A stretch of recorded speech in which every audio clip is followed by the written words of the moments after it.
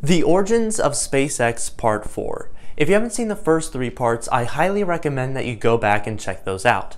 But to continue on, SPACEX is finally stable. Up until this point, they've only either been trying to survive or prove themselves in the aerospace industry. But with the success of the Falcon 9 and the first cargo mission to the International Space Station, we can finally see that SPACEX has made it, and they can begin to focus on what they really want to, being reusability. But before we discuss the reusability program, let's briefly touch base on some of the other projects they had going on at the time. The first one being a contract that they signed with NASA for $440 million. This project was to help fund the development of a crewed capsule to the International Space Station. So basically turning Cargo Dragon into Crew Dragon, or also known as Dragon 2. There's a lot of different names for this project. But ultimately, the original plans were to have 7 astronauts to be carried to the International Space Station in this Crew Dragon. And in addition, they wanted the first launch to happen by 2017. Now, another project that had proposed funding for the time was a concept called Red Dragon, which, as you could probably assume, is a spacecraft similar to Cargo Dragon. However, instead of just going to low Earth orbit, it would aim to go to the red planet Mars, and ideally be able to propulsively land on the surface and then release whatever payloads would have on board. Not necessarily for crewed missions, but rather just robotic missions or just tests to see whether or not things could work on Mars. Now, another project at the time SpaceX had been working on was the Merlin 1D engine, which would be an upgrade from the Merlin 1C. This engine is actually used currently in the Falcon 9 and Falcon Heavy rockets and has a 50% upgrade from the Merlin 1C before. Now, there have been more iterations since then. However, at the time, this was a big upgrade to the rocket they had been using for the Falcon 9. But the Merlin 1D wasn't the only rocket engine they were working on at the time. SpaceX had announced the development of what would later be called the Raptor engine. This would aim to be several times stronger than the Merlin phase of engines, and in addition would use a completely different type of rocket fuel, which they kept secret for 1 month when they finally announced that it was methane based. And the reason for it to be methane based is so that you could create rocket fuel on Mars and then come back to Earth using the propellant that you actually create on the red planet. So now that we've touched base on some of the other projects SpaceX was working on in 2012, we can talk about their reusability project, actually making steps towards lowering the cost to orbit. And this began with the Grasshopper rocket, a rocket that was never meant to go to space, only consisting of a single Merlin 1D engine with a booster on top of it that was mainly just the rocket fuel tank of a version 1 Falcon 9. In addition, it had rigid landing legs. It didn't come back down, they just stuck there on the side. And the main goal for this was to progressively hop at higher altitudes to see how well they could actually perform this rocket using the controlled sequence they had. Now, all of the test flights of the Grasshopper rocket took place at SpaceX's test facility in McGregor, Texas. Now, vertical landing had been accomplished before, but not necessarily at this scale or this size of a rocket. Therefore, Elon Musk had to go out many times and discuss what he actually saw for the future of reusability in rockets. He usually went out to say something like, if on Star Trek they got a new ship after every mission, it would be silly. If we want a space beyond Earth, it's critical we solve this problem.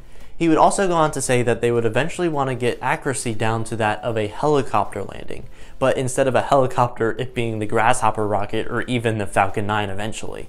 So now we're going to go through some of the videos and see how exactly the Grasshopper progressively got higher and higher in its hops. The first flight occurring on September 21st of 2012, the rocket only flew for 3 seconds and got to a height of 1.8 meters. If you see in the video, you can barely tell that it's actually getting off the ground. It's mostly just dust that's being picked up by the camera.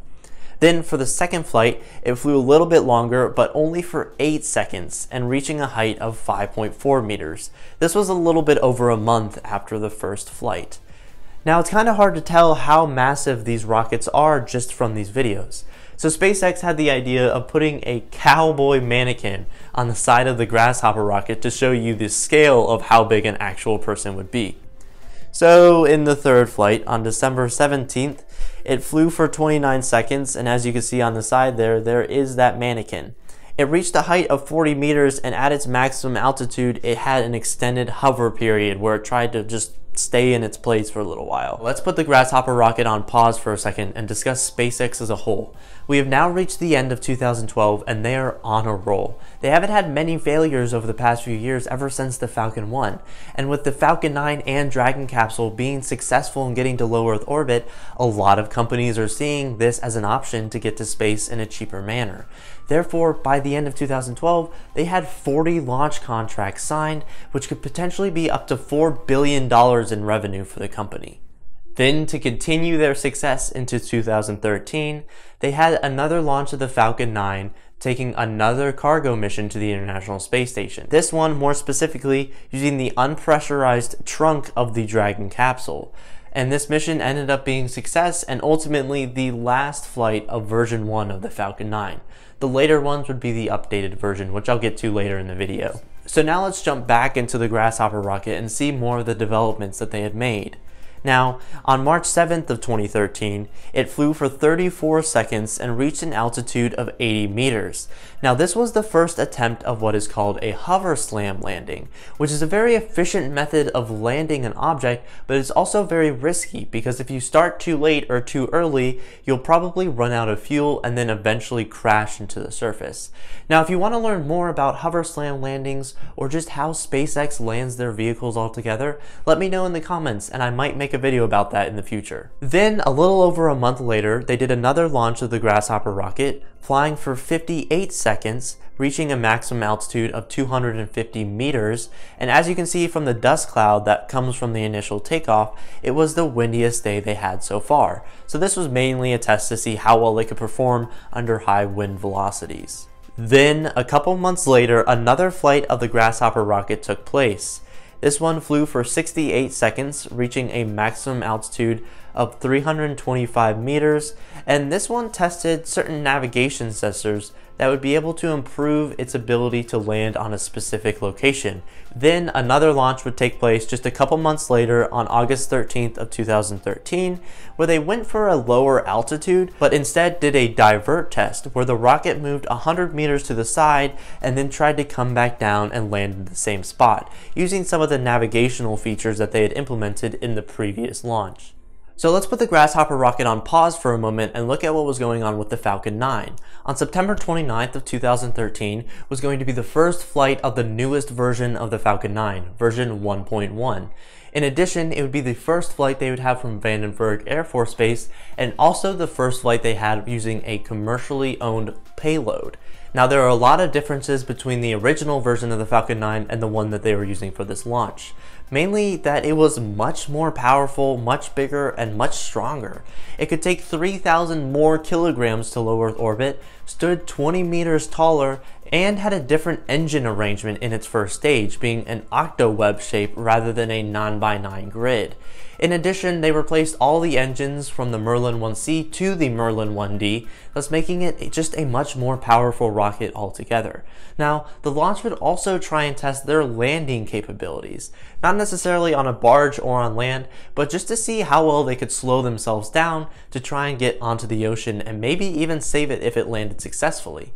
Now, what ended up happening was the launch was successful, it got the payload into orbit, however during its descent it experienced a much higher rolling motion than they originally expected and therefore weren't able to successfully recover the booster. Now, they weren't really expecting to be able to reuse the rocket or even get it, but rather to see what actually is happening to this vehicle when it comes back from space and how well can we actually control it. And for the most part, they did a pretty good job. However, they learned a lot from the data and then continued on with their reusability missions. So then, moving on to August 7th, just about a week later in 2013, the Grasshopper, or the first version of the Grasshopper, would make its final flight, lasting for 79 seconds and reaching an altitude of 744 meters, which just so happened to be 16 meters below the FAA limit that they had set for them. Now, even though they almost reached their max altitude that they were allowed to go to, and this was the last flight of the first version of the Grasshopper rocket, this wasn't the end of their reusability testing.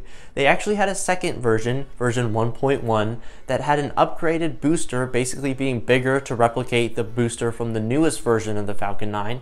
In addition, they had retractable landing legs and could now fly up to 3,000 meters.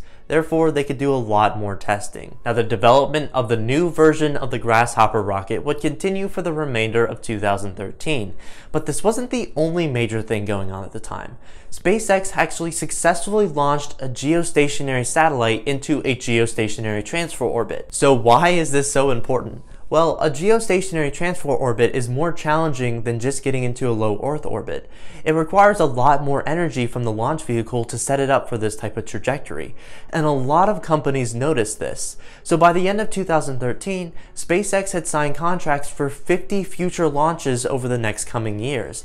And this is really important because other companies in the aerospace industry were claiming they were losing money because of what SpaceX was able to do. Starting to see a shift in actually being able to lower the cost to orbit. So then if we fast forward 4 months, we get to the first launch of the new version of the Grasshopper rocket.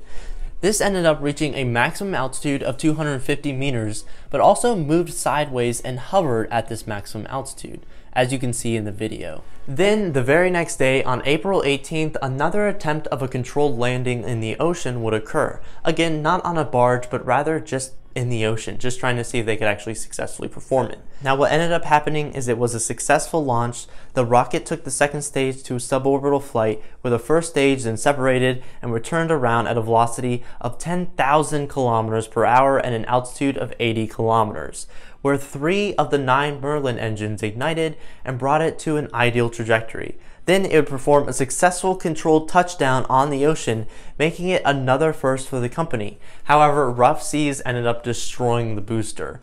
Now, this was a major success for SpaceX because they were able to show that this research they had been doing with the Grasshopper rockets could be portrayed in the actual Falcon 9. Now, to move back to the Grasshopper rocket, on May 1st, it would do the exact same thing that it did previously. Instead, it reached a maximum altitude of 100 meters. Now, another flight would take place on June 17th, and this was testing their new grid fins, as you can see in the video. And mainly, these grid fins would help control the rocket when it's experiencing high speeds for aerodynamic control. So in the video, you can see when the grid fins slant in one direction, it causes the rocket to pitch or to rotate, which you can actually see from the ground moving in the video. Now, another flight would happen on August 1st, but not a lot of information was given to the public regarding what actually happened on this flight. And then finally, on August 22nd of 2014, the rocket would again perform some more tests. But during the flight, it was directed off its planned flight path, and therefore it was told to self-destruct. Later, the issue was related to a faulty sensor, but in the real Falcon 9, there'd be a few backup sensors in case something like this was to happen. Now, there were some initial plans to continue the Grasshopper rocket and to have something that could go up to 90,000 meters. However, this was eventually canceled or postponed due to the success with what they were seeing with the Falcon 9. Now, since they were showing success with the booster, they then wanted to see whether or not they could actually do the same thing with the Dragon capsule. So they started a mission called Dragonfly, which would be able to see how well they could propulsively land a Dragon capsule on land or on the sea. Now, throughout the rest of 2014, SpaceX had quite a few more launches, 3 of which were also experiments trying to see whether or not they recover the first stage. And then by the end of the year, they announced that they were going to be using a barge to try and recover these boosters, mainly to have a landing zone for the actual rocket to land on, this being 18 meters by 52 meters in size, which is fairly small when you relate that to the actual size of the rocket booster.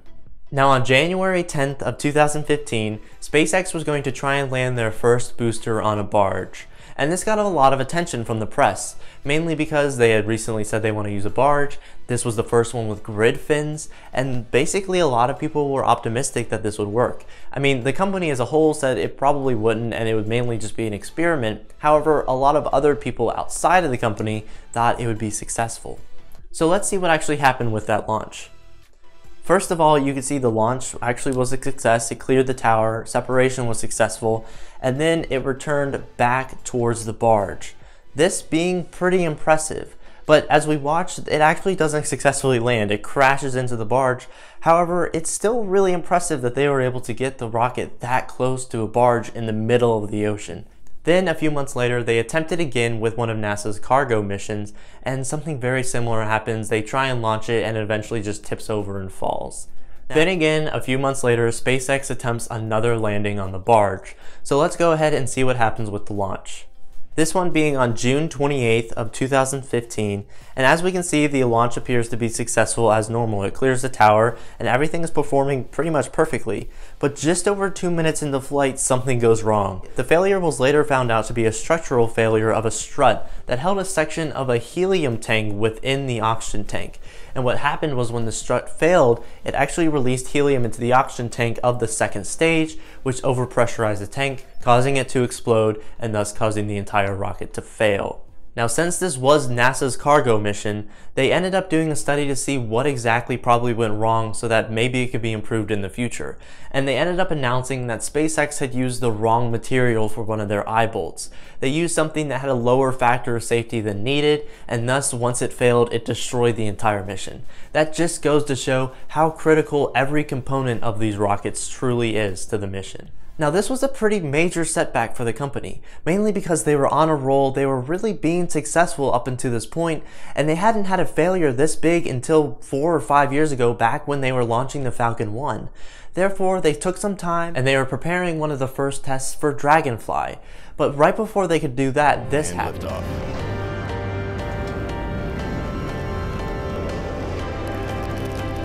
Main engine cut out. PM confirmed separation. Main parachute deploy. Touchdown.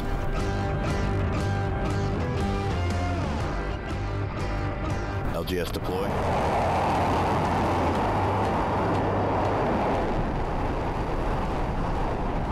Welcome back, New Shepard. On November 23rd of 2015, a company by the name of Blue Origin gets a lot of attention when their New Shepard booster lands on Earth vertically after successfully launching something into space, being a first not only for the company, but for the entire world. This got a lot of attention because no one really knew about Blue Origin until this point in time, where everyone was trying to see SpaceX succeed. So how do they recover from this? What happens in the future, and how does this lead up to current day SpaceX? In the next video, we're going to cover all of those things. So thank you for watching, and I hope to see you in the next one.